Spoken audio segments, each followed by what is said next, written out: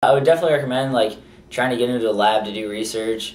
I know I haven't been able to because of the way my schedule's worked out, and I won't be able to until next fall. But I know a lot of people who have, and it's been really good for them just to figure out if that's something that they really want to do, because you'll find eventually that really most of knowing what you want to do is knowing what you don't want to do. So really you have to experience things that you gotta go do things and say, oh man, I hate this. This is not what I want to do for sure. And then you can start to look at things. Maybe I'll like this, and really again, just keeping an open mind.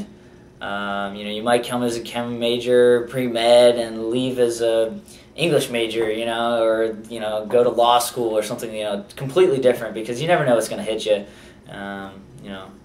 University, college level courses are totally different than high school, and totally different level of exposure, level of thinking, and just coming in with an open mind is probably the best advice that I could give any student. So.